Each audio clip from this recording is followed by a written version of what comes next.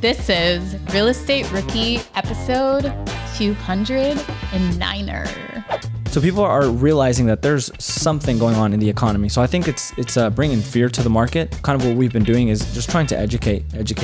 Because, if you keep your money in the bank right now, it's not making anything. It's actually losing money if you want to be, technicalities. Also, if you put it in stocks, that would be very fearful. I would be scared to do that. And then crypto, that would be another thing that I would say was probably not the best idea. So where is the best place to put the money? I personally would say, and this might be biased, but I think it's real estate just because it would hold its value, at least to an extent. My name is Ashley Kerr, and I'm here with my co-host, Tony Robinson. And welcome to the Real Estate Rookie Podcast, where every week, twice a week, we bring you the inspiration, information, and education you need to kickstart your investing journey. Now, usually, I kind of start this part of the episode with reading some highlights from recent reviews that we've gotten on the podcast. But today, I'm going to switch it up just a little bit, and I want to read some comments we got on YouTube for one of our recent episodes we put out on YouTube. And in that episode, Ashley and I talked about how one of the reviews talked about how boring Ashley and I are, and we'd like to read some of the bad reviews from time to time as well. And we just so much appreciated how the rookie community came to have our back. So someone said, I love their chemistry. I also love the Rookie Podcast because every guest provides tangible lessons learned. Someone else said, Imaginary Derek said, I love you guys and your genuine chemistry. The show is amazing and extremely helpful. Please invite me to the next pool party. Someone else said, I love Ashley's laughing. It's so genuine. Please don't stop due to negative reviews. You seem so much fun. And the last one is from Paul Garza, says, don't change. I learned from your intro. I like to hear what you guys are personally working on. It makes me think of different situations and angles. So guys, we love that you appreciate the boring banter between me and Ashley. And I love that we now have a new name for our the intro of the podcast, the boring banter. So why don't we get into some for today, Ashley? What's new with you? Give me some boring updates. Well, first of all, I want to say I love you guys so much. And thank you. Those really warmed my heart reading those messages. And even if everybody hated my laugh, I cannot make it go away. I can't help it. So thank you guys. We really appreciate you guys taking the time to make those comments for us. So what's new, Ash? Give me some boring banter about Ashley Kerr's universe these days. Well, I'm super excited because Tony and I are headed to Denver, where we are going to do a podcast recording together live in person. And then we are also hosting a meetup in Denver. So that is going to be August 15th. I'm not sure when this episode is airing, before or after, but if you guys were there, it was great to see you.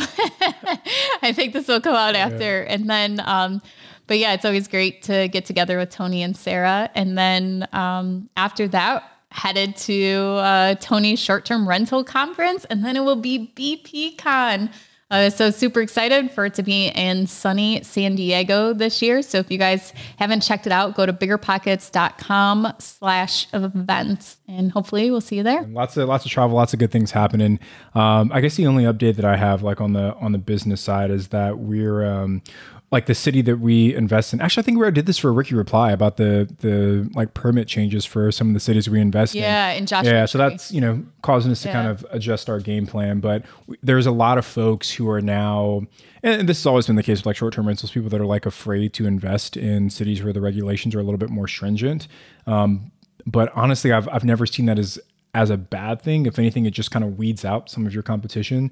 So it means there's less people that are going to be looking to buy, which means A, you have a little bit more leverage when you're purchasing properties, and then B, when you're actually operating, obviously if there's less short-term rentals, that means there's less supply, which means there's potentially the opportunity for you to charge more and higher prices. So just another day in the life of a short-term rental host, but trying to keep things moving. But anyway, we got a good guest today, right? So this is the end of the trilogy. We have Kenneth Donis, and we've had all three of the Donis brothers on the podcast. So we had them together in episode 175. So Kenneth, Jeffrey, and Kerwin all came onto that episode together.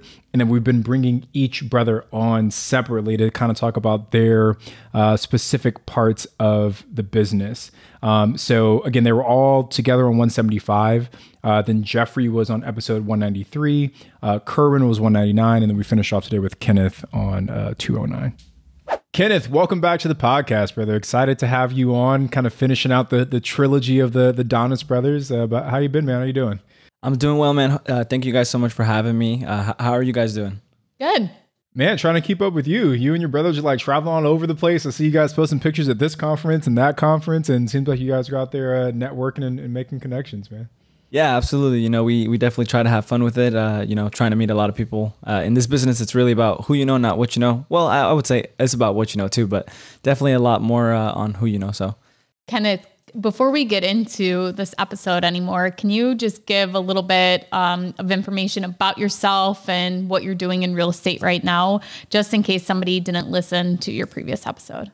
yeah, absolutely. Well, like they said, and thank you, Tony, for the introduction. Kenneth Donis here, one of three of the Donis Brothers. I'm head of marketing for our company, Donis Investment Group. Currently, we have a little north of 1,000 units in our portfolio right now, looking to acquire some more. So we're slowly growing. But yeah, thank you guys so much for having me. And Kenneth, let's break that down, because I don't want everybody to think that we brought on some expert who's been doing it for 20 years and has built up 1,000 units. And not to say you're not an expert, but just tell everyone how long you've been doing this and how exactly you acquired those 1,000 units. Yeah, so my brothers and I started in real estate wholesaling a few years ago, and we've been at multifamily for going on 2 years now. So it's been a slow burn, but we've been able to be co-sponsors on a few deals alongside some of our partners. We're in a bigger mastermind group called Think Multifamily, so we definitely give a big shout out to them. That's pretty much how we've been able to be a part of bigger projects, to be quite honest. Okay, so let's break that down a little bit and can confirm or deny this if I'm explaining this correctly. So within that group of people or other people that you've partnered with, you have either brought the deal or you provided some kind of value to be a general partner in the deal. So it's not like you're going out and you're just taking down 1,000 units, the three of you by yourself, but you are strategizing as to how you can provide value and to get a piece of the pie. Is that correct? Yes, that is correct. So in this business, what we came to learn is in multifamily, it's really a team sport. And in team sports, you have different people that play different roles and different positions. So, in different, various of acquisitions that we've had, we've helped out with different things. So, it's just a bunch of pretty much partners, and we all have our own role and we all have our respective areas in which we can help out. Kenneth, that is great. Like, realizing so young and so new into real estate investing is leveraging those partnerships. And obviously it's turned you guys into experienced investors. You've built up a large portfolio and you made tons of connections. Today, we want to focus on your piece of your company, though, the marketing and the acquisitions. So let's kind of start there. What's the first thing you want to go over today that is part of your job role? Sorry, Kenneth, really quickly, before we jump into that, if you can, just for the listeners that aren't yet familiar with the phrase syndication, just like give us a quick rundown of what that is and then lean into the part that you focus on. Yeah, absolutely. So basically, the word syndication is just gathering money and then going out and buy something. So in this case, apartment syndication. So we'll go out, gather the equity. Of course, we're taking debt on these properties. So we'll go out and gather the equity in order to buy apartment complexes. And then, of course, our investors that invest with us, they get a return on their investment or the money that they put into the deal. So that's just kind of what it is in a nutshell. What I do is I'm head of acquisitions. So I am the one underwriting, first off, meeting with brokers, getting deals, underwriting deals, touring the deals, pretty much all up front, trying to find a deal, trying to find an opportunity in which we can provide our investors. So the majority of these deals, are you guys the ones that are finding them and then bringing them to other people that are already, general partners on a deal to build a team? And how are you selecting as to who you take your deal to? Yeah, so like I said, in this group, we have been co-sponsors, meaning that we've helped out on various other items. So we've had other partners that actually found the deal. We're actually working on our first deal that we're working on that I found in Atlanta. But as far as like how we kind of figure out what to take to our investors, well, first off, we go by market.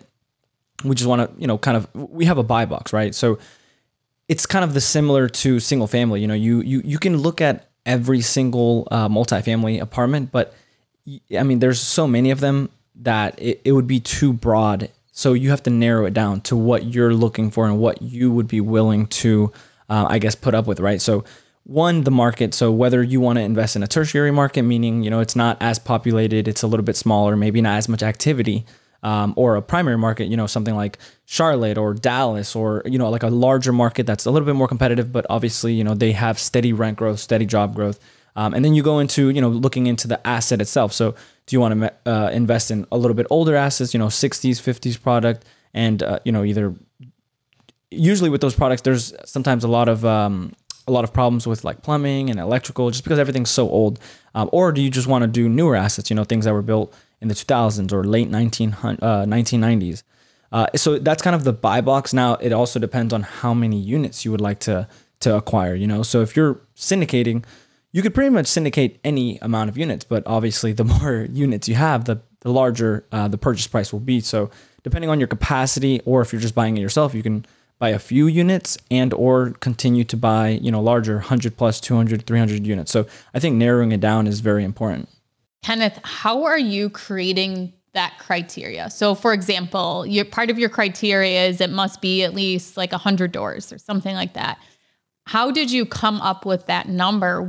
If someone out there is looking to go and do multifamily, how can they be like, okay, I know that I can maximize my return if I'm getting over 100 units, or I want to be in a B to A class market.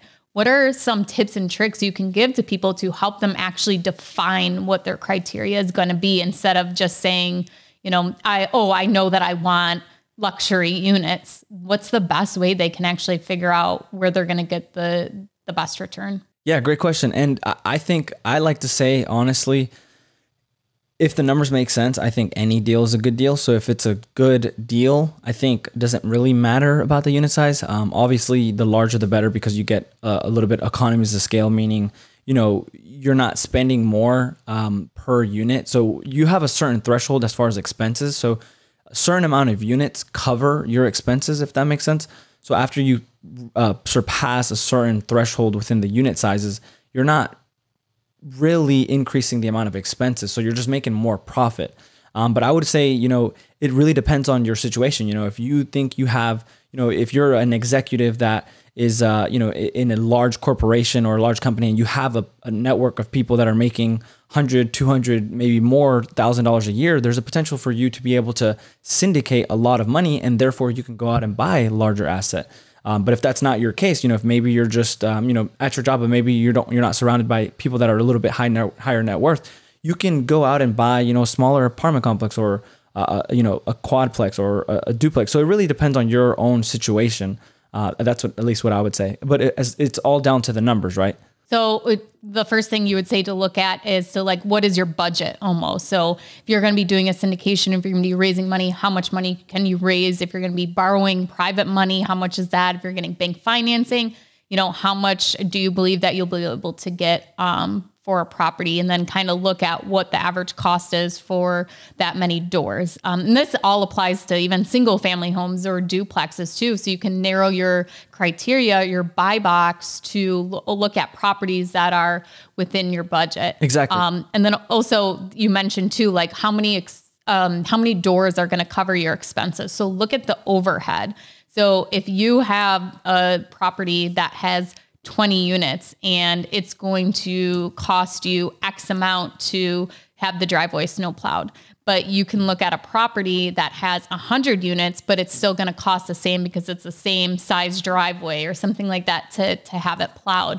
I think that's great advice right there too, is to look at what is the overhead of the expenses, where they're most likely not going to change as those units increase. Yes, that is 100% correct. And to touch on your first point, so it's not just, I would say not really just your budget. I would also say, like I said, this apartments is really a business in which it's who because I personally don't have the net worth or the liquidity in order to sign and qualify for these loans, but I have a network of people that can sign on these loans, and they've they have the experience, they have the net worth, they have the liquidity. So, if you surround yourself or go out and meet people that can KP or basically be a key principal and sign on these loans, or they tell you, hey, I can write a check I have investors that can write a check for 10 million or whatever the amount, 1 million.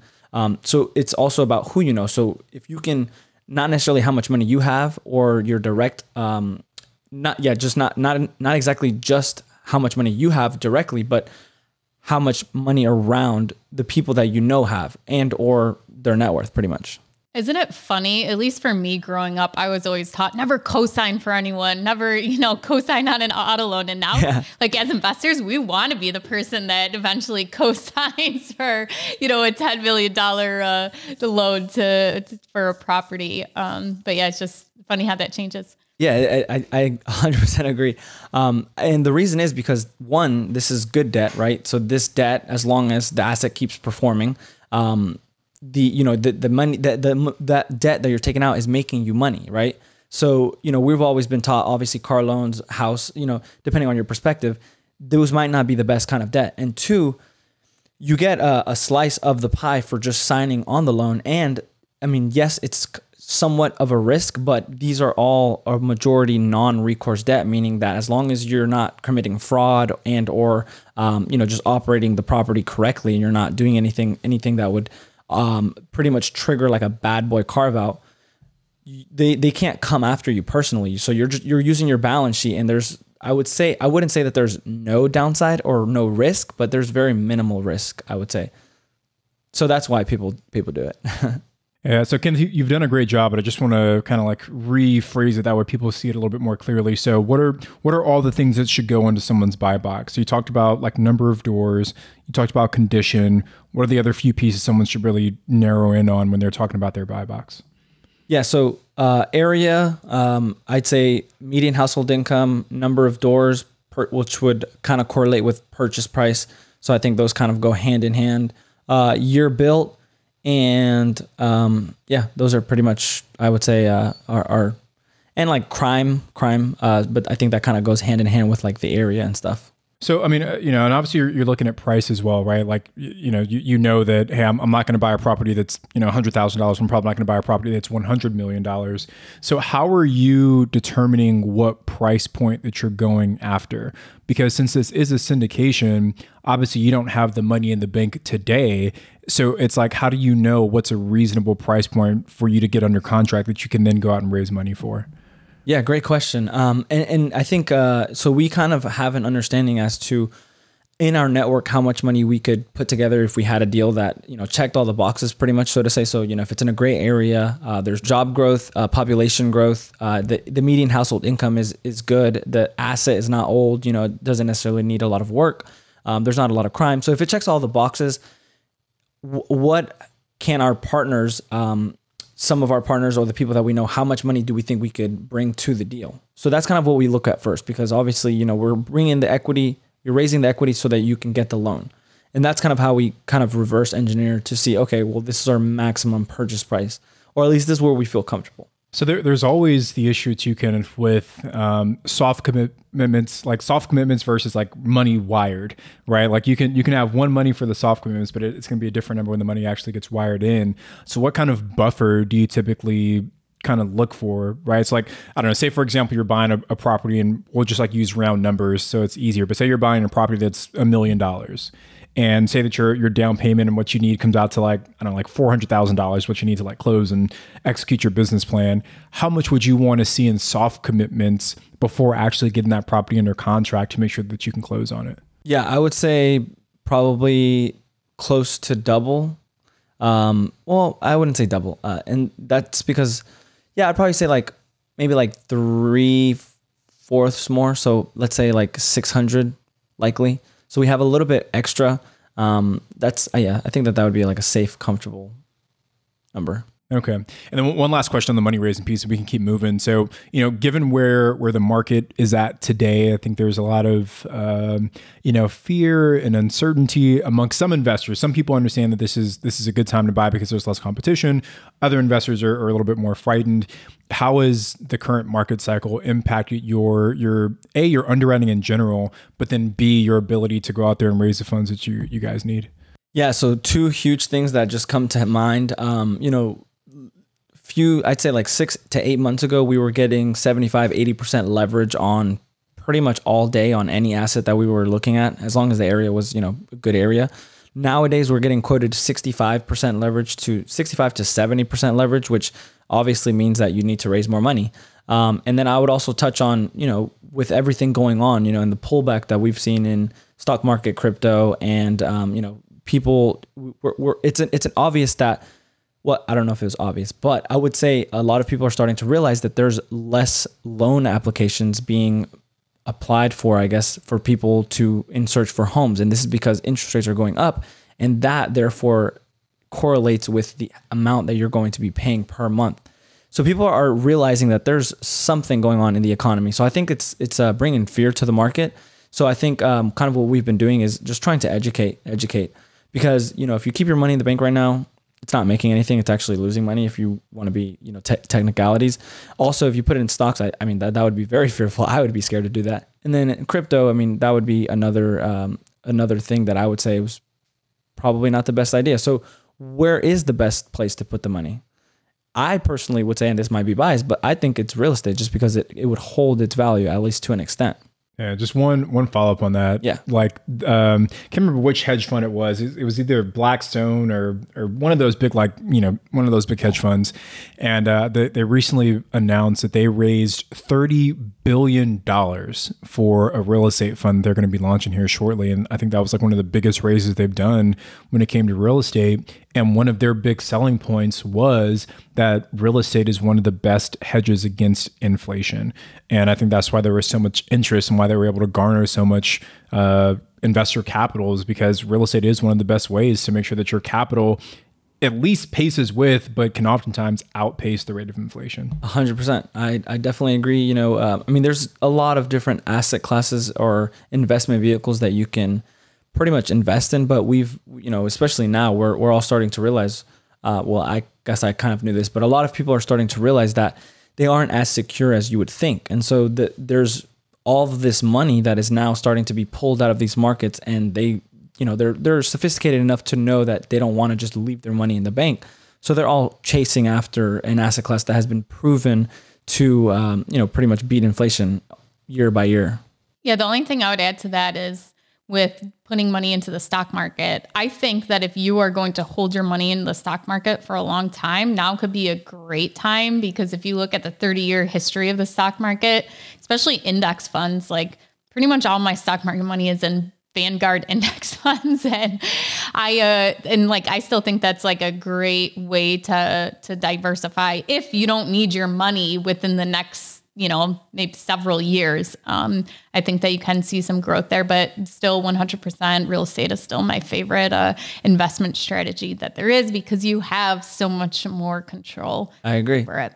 I mean, you don't take a loss until you sell, right? So yeah. So Kenneth, now that we've kind of talked about what your buy box is, your criteria, what is the next step? You find a property that fits that criteria. What happens next? Yeah, so there's a underwriting process, and a lot of people can do this on back of the napkin kind of thing, but we usually use an analyzer. So we go through our analyzer, we analyze the deal.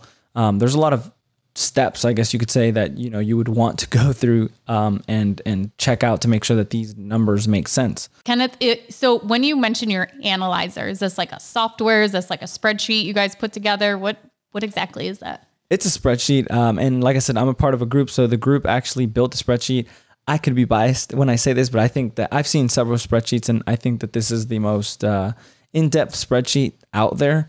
And like I said, I've seen a few of them. I haven't seen all of them, so that might be a biased thought. But I would say, obviously, we want to look at the comps, see what other comparable properties, similar vintage, similar area, what they're renting for and what condition their units are in. So obviously, if you see this property and it's, 80s build, let's say, but it hasn't, it isn't renovated, let's say, but you see other properties that are similar in 80s vintage in the same area that have granite countertops, new flooring, new cabinets, paint, the whole nine, but they're getting, $200 more. Well, we can obviously tell that this subject property is not achieving those rents because they're not in the same condition. But we can also conclude that if we went in and did the same renovations, we can likely get that same rent bump. So that's kind of what we look into. So the rent comps. We also want to make sure that we get quotes. There's several checklists. So we want to make sure that we get quotes from our insurance company, because you can take a guess as to what insurance will provide. Insurance will be, but I think most insurance companies provide free soft quotes, which they're pretty accurate. So it doesn't take them that long either. So you would want to get an insurance quote to see what you'll be paying in insurance. We usually like to either consult a tax consultant, because taxes can be very tricky depending on what county, and they change in every county. Some counties they freeze, some counties they reassess on sale. It's different all over the place. So there's not like one strategy. So a tax consultant is what we usually like to do. But you could call your tax office and just kind of ask them historically how do they appraise, and how do what their millage rates are, which is just like kind of what they assess. So you're talking about like calling the assessor's office. Yeah, exactly. And they can pretty much provide guidance, but we just like to be pretty accurate with our numbers. Kenneth, one follow-up question. I've actually never heard of a tax consultant when it comes to like identifying property taxes. Like usually what we do is like we just call the county or the city or whatever. Like where do you find this tax consultant? Is there like a website where folks do this, or is it like how do you find this person? Yeah, well, I was put in touch. So like I said, that's the good thing about being in a group, I guess, that kind of has already people that they've used in the past. But I'm sure you could just Google tax consultant or tax assessor consultant. Then, I'm sure that there's tons of companies out there that just specialize, especially in certain areas. You would just want to make sure that obviously that person that you're consulting is familiar with the tax in that county. Because if they're not, like I said, it can change in counties, and in each state there can be tons of counties. So yeah. Ashley, have you ever used a tax consultant, or like do you typically just like reach out to the county assessor's office too? Yeah, just the assessor's office. Yeah. Yeah. Interesting. All right. Sorry, Ken, didn't want to get you off track, but I just wanted no worries. I hadn't heard that. So continue. And the reason we do that is, well, yes, to get a better, accurate representation as to what, the property taxes will be. Because if you're in this, whenever in single family, obviously like you're holding for long term, but in the value on a multifamily property is what it produces in income. So if you're incorrect about your numbers, that can negatively affect or positively affect your valuation. So we just want to make sure we're as accurate. And also, once you hire one, they can also try to to pretty much appeal the assessment. So that's kind of usually you use a tax consultant to appeal or go to the county and just appeal on your values so that they can lower your taxes. But yeah, so I guess the next thing on the list, we like to consult our local property management company. So although we are, I would say, experts in the areas that we're investing in, no one knows that area better than usually our property management companies. So we usually like to build relationships with property management companies that are in those areas that we're investing in, so that, when we find an opportunity, we can go to them and they could potentially, they can provide us a budget for, expenses, what similar properties of similar vintages and in this similar area are running at, for example, what they're spending on marketing or payroll, things like that, because they know that market better than most people, because they usually manage lots of units in that area. And also what they think based on the comps, what they think rents could be pushed to, and what renovations you would need in order to achieve those rents. So I think, and we rely heavily on our property management company. Yeah, and let me ask just one clarifying question, Kenneth. Like you're running through a lot of really, I think, beneficial things to do, but are you doing all of this before or after submitting your initial offer to the seller, to the broker? Yeah, so this is all before we submit an offer. And the reason why is because in this business, it's all about reputation, and there's a term called retrading, which basically means you go back and try to ask for a discount. And if you do that without, obviously, if you go in and do like due diligence and find that there's foundation issues and no one knew, or termite damage, for example, no one even knew that there was termite damage, then, you need a discount because you need to repair that. But if it's just because you didn't do your numbers correctly, you'll get a negative connotation to your name, and it's not really, it's very frowned upon in this space. Gotcha. So we just want to make sure we have all of our ducks on the row so that when we submit an offer, we don't have to go back and try to get a discount for something we should have already kind of looked at. Kenneth, how long does this initial checklist for underwriting take you? Like to get an insurance quote, to talk with your property management company? What's like an average time frame? So like if you think of, an investor right now or the past year, not even right now, going after single family or duplex, especially on the MLS, it's like you have to analyze that deal that day. So what does kind of the time frame look like for multifamily doing the underwriting? Yeah. And this depends obviously on various factors. Unfortunately, you have to depend on other people who are also very busy and are probably receiving tons of deals, especially now. But I would say usually, the initial underwriting, which I do, I guesstimate most of these numbers before I go to insurance, property management, or tax consultant. So I try to find those numbers for myself and just see, usually, because I know the area and the market and things like that, usually they're not too far off. So if they don't even pass that first, I don't even go to that step. But once I do send it out to them, I'd say it takes anywhere from 4 days to a week for them to get back. Usually it depends on how much time we have, but on these deals, it's not like you're buying, it's usually pretty hefty of a price. So usually you have a lot of time to submit an offer. So I'd say usually they're on market for at least I'd say a minimum 2 weeks, most of the time, almost like a month. So you have plenty of time. So when this property, the underwriting goes through and you're like, yes, we want to make an offer. Are you putting together a full contract? Are you submitting a letter of intent, an LOI? What's kind of the next step after that? Yeah. So once you figure out like, okay, I like the area, I like the price. This makes sense for us. The returns are great. You then draft up a letter of intent, which just, it's a non-binding agreement pretty much, just stating that this is the price, these are the terms. So usually, not more so now there's less pushback, but usually on multifamily, you're putting hard money day one, how much you're going to be putting. There's a certain period for due diligence, which is pretty standard in single family as well. And then how long you'll take to close. So I think standard 60 days here in multifamily. So you kind of draft up the price, the terms, and it's a non-binding agreement. So it's just showing your intent. But people pretty much respect that heavily in apartments. So, and you guys can Google an LOI, a letter of intent online, and find a million different samples of what it looks like. And it's very common in the commercial real estate world for a letter of intent to be submitted to a seller before you actually have a full contract drafted. So Kenneth, what are some key elements of your letter of intent that you think everybody should use in theirs? Yeah. So like you said, you can find a ton of them.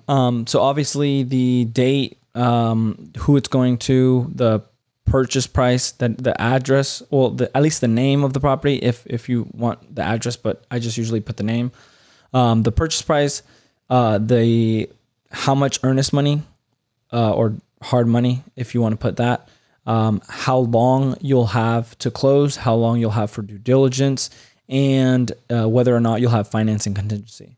Everything else can pretty much be spelled out in the contract, which, the contracts are usually really, really long, so you don't necessarily have to go into all of that.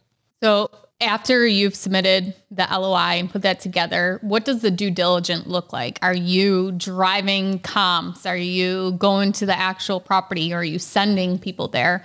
What's the due diligence process look like for you? Yes. So, and I meant to say, so before submitting an LOI, usually we tour the property. Now there's some companies that don't tour, like they don't even want to spend their time looking at it if they're not even going to win the deal. And it really just depends on what you want to do. I personally think it's just best to look at it. That way you're not wasting your time or the other sellers or brokers' time. So usually we like to get on site. We like to tour the property. Usually they'll show you a renovated unit and then a classic unit, and then you'll get to walk around. You'll get to look at the amenities. You could drive the area. So usually we like to drive the area. We like to take a look at the comps that have sold, so sales comps. We like to take a look at rent comps. If we have the ability, we like to potentially schedule tours and secret shop pretty much rent comps to see kind of what their units are with our own eyes, because you can look at it on the internet, but it looks a lot different usually in person. So we like to do all of that before submitting the LOI, and then yes, we submit the LOI. And of course, when you ask to see a unit as a potential buyer, they're going to show you the best unit there is. Yes, exactly. Yeah. So you do the whole checklist, and then once you're like, okay, we like this deal, then you kind of save the actual visiting of the property last, and then you're going and writing your offer? Yes, that is usually the very last thing that we do. Mm-hmm. One follow-up question on that, Kenneth, like, are you like, where do you live in relation to the markets you're investing in? Because like, I can imagine for some folks, like say you live in California, but you're looking at like like the Dallas or the Midwest somewhere, like it could get expensive trying to fly to all those properties before actually submitting your LOI. So like, how do you guys balance that, kind of not wasting too much money up front if the deal doesn't go anywhere? Yeah, and that's a great question. So we do have properties that are a little way. So we're in North Carolina, and we own properties in Florida. We try to look for deals that are in North Carolina and Georgia, which are either driving distance or just a quick flight away. I would say or recommend that you look in your backyard, unless you're like in a market that you wouldn't want to be investing in, which is up to your own preferences, right? But I think the best would be to start, just because if whenever you look at a map, usually in a place that you live, you can pretty quickly say, oh, I know where that's at. That's near this store or near this area, and this area is good, or I don't know if I want to be in that area. So you kind of already understand that, because I'm sure you've been driving to work. You've either been taking your dog to a veterinarian, you kind of already know the area. So I think that would be the best thing to kind of start off with in your backyard. Cool. The last little piece here that I don't think we touched on is when you are you're underwriting the deal, who are you talking to about financing the deal? Is to get that to find out how much you're going to have to leverage the deal for, how much money you think you can raise, who's going to sign for the loan, things like that. Are there key people you discuss that with before you go into underwriting? Yes. So as far as financing, so when we do underwrite, we do send it as well we use a mortgage broker that all of our group pretty much uses.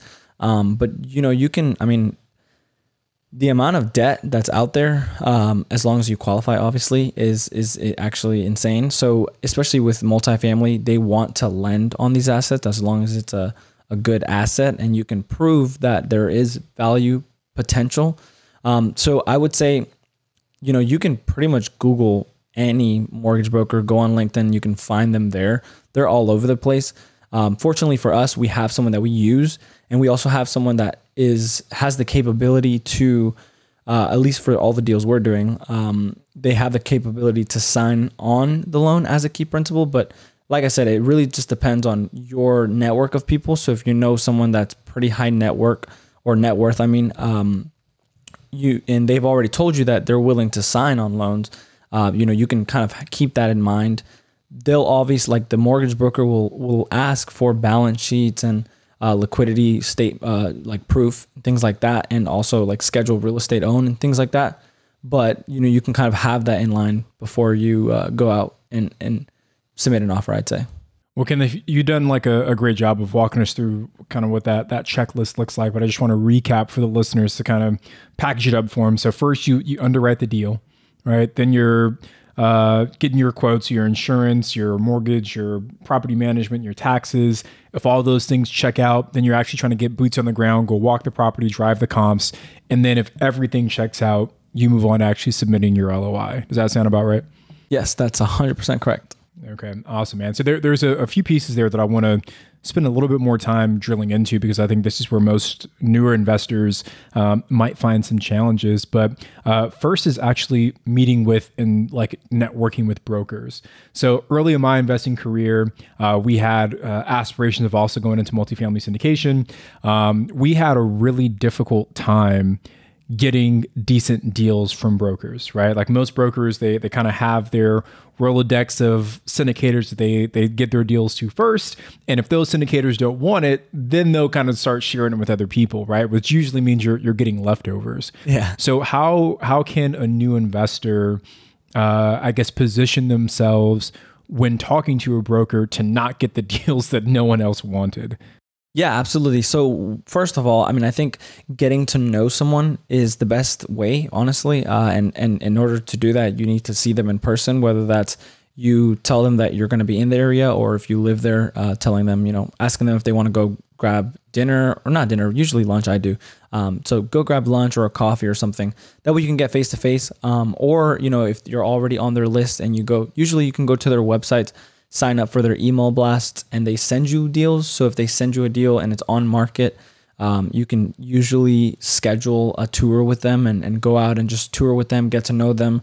And that way they kind of understand, they see you, they see that you're serious, and you just get in front of them, because then you get to know them, you talk to them, you kind of learn about their story, they kind of learn about you, they see that you're real. Because most people, they've never met before. So regardless, although you probably won't be the number one person they think of, you will very easily differentiate yourself to the thousands of people that they have on their list, just because they have already seen you and they've gotten to speak to you. And, you can get to know someone pretty easily when you speak with them in person, because energy is everything. Let me ask you this. What's like a piece of advice you have where someone can get in front of somebody, like a really busy person, where if you ask them to coffee, you ask them to dinner, to buy them dinner, if you want to just stop into their office and talk, that's not going to happen because they're too busy for that. Even if it is somebody who wants your business, if you're not somebody they know already has, a track record or can definitely close a deal, going to be a lot harder to get in front of someone. So do you have an advice of like how you can stick out in their mind at all? Is that, sending them a gift every single week, or nonstop phone calls, sending love letters? I don't know. Yeah. What would your advice be on that? That's a great question. So two things. If you're speaking about brokers in general, in order to, I guess, get brokers to like you, I would say just really getting in front of them. I mean, like I said, whether or not you can, sometimes they give opportunities. If you constantly go on tours, you constantly underwrite, and then you answer them and tell them, hey, this deal does not work because of X. I don't like the area, or, the returns are not there, or just kind of explain why the deal doesn't work for you. They'll start to kind of understand what you're looking for, and they understand you're serious. But if they send you something and then you just never answer them, they won't ever really understand kind of why the deal didn't work. So you're not really helping them. Now, if you're just talking about, I'd say, I guess, valuable people or people that are high net worth, or just people that don't have much time, I'd say the number one way is to start a podcast. On our podcast, we've been able to bring a ton of people. We've been able to ask them good questions, but really sometimes questions that we have ourselves. And most people, if you kind of invite them to your podcast, most of the time they would love to get on a podcast because it's more exposure for them. And they're not going to just ask you, how many downloads do you have, or anything like that, anything crazy. And over time, you'll have great conversations with a lot of people. Usually you'll get their email at least. Sometimes you can even get their phone number on their sign up sheet. And yeah, you can stay in contact or email them once in a while. That's a great tip, Kenneth, about starting your own podcast. And I've shared the story many times, but like when I started my first podcast, that was a big part of my motivation as well. It was just like meet as many people as I could. And I was putting out 3 episodes a week when I first started my podcast. And I was doing the math. I was like 3 people a week at 52 weeks a year. That's like over 150 people I'm going to get to meet and like talk with as I'm doing this podcast. And I love that. But one follow-up question. How many deals would you say you have to look at? Like how many deals will a broker send you before you find one that's actually worth something? Is it, one good deal for every 5? Is it one good deal for every 100? Like where do you kind of fall in that spectrum? Yeah, I would say, so I guess, and I think maybe things have changed now. I think the market is turning into a buyer's market. So we kind of have more say, but as of recently, usually it's about every 100 deals, 10 of them will make sense for you or fit your, I guess, criteria or something. Your criteria, I mean. And then out of those 10, you'll probably submit those 10 offers. And out of those 10, you will potentially get 1 or 2 accepted.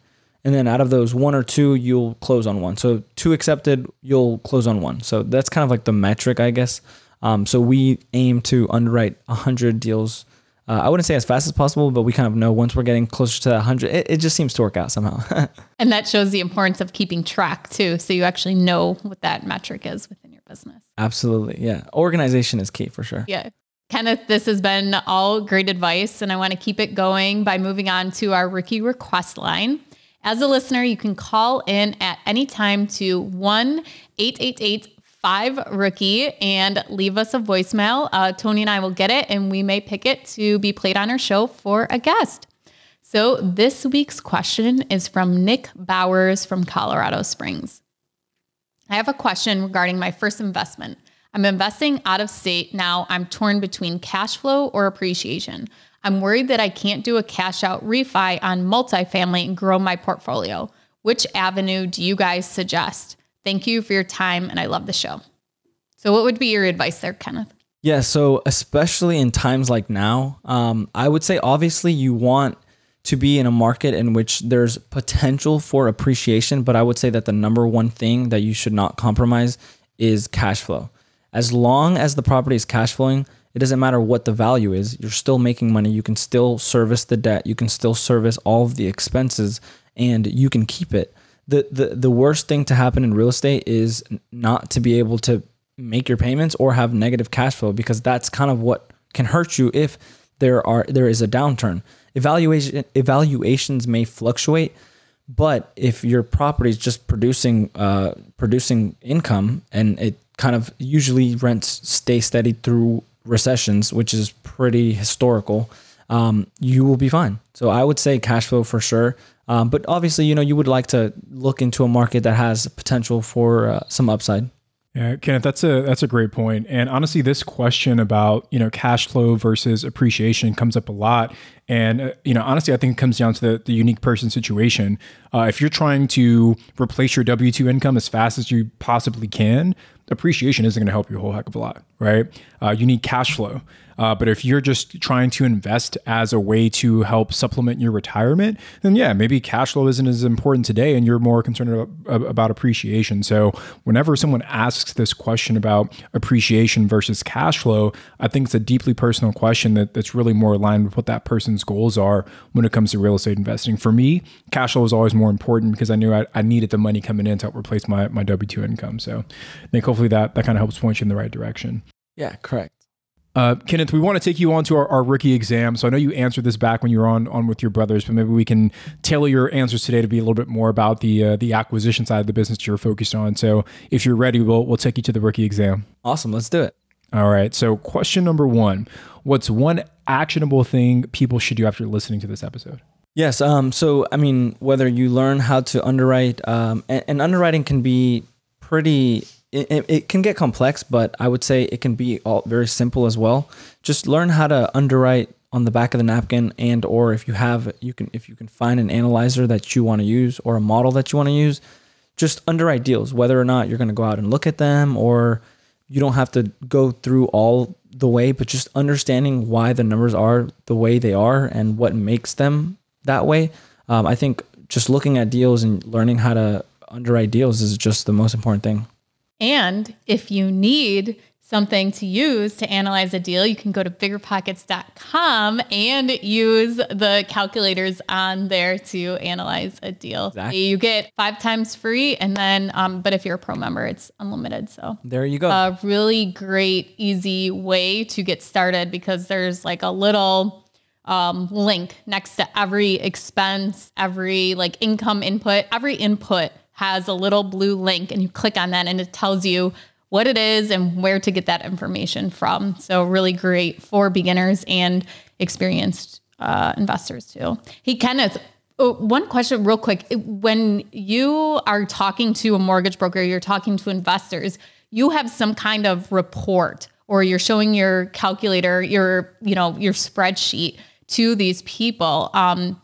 That's super beneficial, right? To have something to kind of put in front of them instead of just saying, hey, this deal is going to cash flow X amount without showing the proof. Yeah. Yeah, exactly. So you obviously build a pro forma, which is just looking into the future, what you think you'll be spending on each item, like payroll, what taxes will be, what marketing is going to be, just going through those line items and what you think you'll spend, and then also where you think income will be based on where you think you can push rents. So kind of showing them that spreadsheet and those numbers kind of helps them put together an image or the vision as what you're seeing. Yeah, and the BiggerPockets calculator reports have, like, once you analyze it, you can just like print off a report, little pretty chart, all your numbers on it to show to people. So mortgage brokers or investors on the deal. Awesome. Yeah. Okay. So our next question for you, Kenneth, is as far as your role in marketing, acquisitions, what's one tool, software, app, or system in your business that you use? I would say CoStar, but that might be a little pricey. Really, I mean, honestly, you can use apartments.com. I sometimes go to apartments.com. I mean, maybe it's not really like software, but apartments.com, I mean, that's literally, I'd say a majority of the time, that's where most apartments market their rent, and they put pictures there. They try to make their property look as beautiful as possible and try to market, because whenever you search up, if you're moving to a new place and you search up apartments for wherever, apartments.com does their own marketing. So likely their ad or their website is going to be the first link up in the top. So most apartments, and us included, we use apartments.com and we market on apartments.com. So I use that to look up rent comps. So I find the subject property, and then I'll look at other properties in the area and kind of see what their finishes are, what their renovations look like, and then what they're renting their units out for. Awesome, brother. So last question for you. Where do you plan on being in 5 years? 5 years. Oh, wow. That's a long time from now. So, we have, I'd say, some pretty audacious goals. We've come across people that have grown their companies pretty quickly. So I'd say 1 year 5 years, I'd say $500 million of assets under management, and on the acquisition side. So not as a co-sponsor, pretty much as acquisitions at least. So yeah, I'd say that's our goal. So and I would say units, but wherever, depending on the market, it could be 100,000 per unit or 130,000 per unit. So I think that kind of varies. So yeah, I'd say closer to $500 million in management. I love that, Kenneth. So our goal in our business is to get to 1 billion in 10 years. So $500 million in 5 years is almost the same thing, man. So I love that. That's our tenure. So that I just had to do. Yeah. Cut it in half, right? I love it, man. All right, cool. So let me highlight this week's Rookie Rockstar. This is Jason V from Wilmington, North Carolina. I've actually never been there, but we're actually looking at some properties in the North Carolina area. So I might have to pick your brain, Kenneth. But Jason says that he's been investing for 2 years now and wants to share his most recent success story. But he closed on an 8-plex last week. And as part of this deal, he was able to complete a 1031 exchange and got his first commercial property, first commercial loan. So he believes that the fair market value with the current rents is around $700,000. He plans to do a cash out refi in 6 to 12 months and hopefully pull out $200,000. And he's believing that the value at that time of the property would be about $1 million, which is amazing, right? To increase the value in such a short period of time. So, Jason, congratulations to you. Excited to see you get that first commercial deal done. And hopefully we'll get you on the show soon once this deal wraps up so you can tell us all about it. Yeah, Jason, congrats. Wilmington is like two and a half. I'm in Durham, North Carolina, so that's a 2.5 hour drive from us. My brother actually studied at UNC Wilmington before dropping out and pursuing real estate full time. But congrats, that's awesome. Hit us up so we can link. Yeah, great job, Jason. Excited to see what you do with the deal. Well, Kenneth, thank you so much for joining us again back on the podcast. Can you tell everyone where they can reach out to you and find out some more information about you? Yes, absolutely. So you guys can find us on pretty much at Donis Brothers, and that's Donis, D-O-N as in Nancy, I-S, and then Brothers on YouTube, Instagram, Twitter, where else? Oh, TikTok. Pretty much every platform. Everywhere. Yeah, pretty much everywhere. And then our website is www.donisinvestmentgroup.com. If you guys want to learn more about investing in multifamily and why that might be beneficial for you guys, you guys should check us out. Hey, well, thank you so much. We really enjoyed having you back. So make sure you guys go back and take a listen to the Donis Brothers episode. So we had the first episode with all three of them, number 175. Jeffrey was on 193 and Kerwin was on 199. So yeah, thank you so much for joining us. I'm Ashley at Wealth from Rentals, and he's Tony at Tony J. Robinson, and we will be back with another episode. Still, yeah.